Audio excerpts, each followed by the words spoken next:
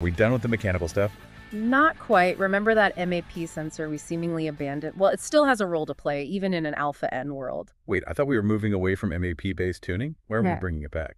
Because most ECUs use that MAP signal for background fuel compensation, air density changes with pressure, so the ECU needs to know what the ambient pressure is to really dial in the fueling. Okay, so the MAP sensor is like a fine-tuning knob ensuring the fueling is spot on, even with changes in air pressure. Precisely, and it's particularly important for ITBs because we don't have that plenum volume to smooth out pressure variations. Yeah. Imagine driving uphill, air density drops, the ECU needs to adjust fueling, and that's where the MAP sensor comes in.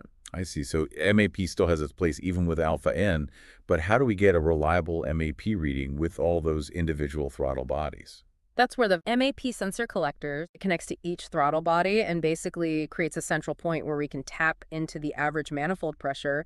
That average signal then feeds to the MAP sensor, giving the ECU a much better understanding of what's happening in the intake manifold. Okay, so it's like getting a consensus from a team instead of just listening to one person. Makes sense now with our fuel strategy and MAP situation figured out. What about idle speed control with these ITBs? Yes, idle speed control.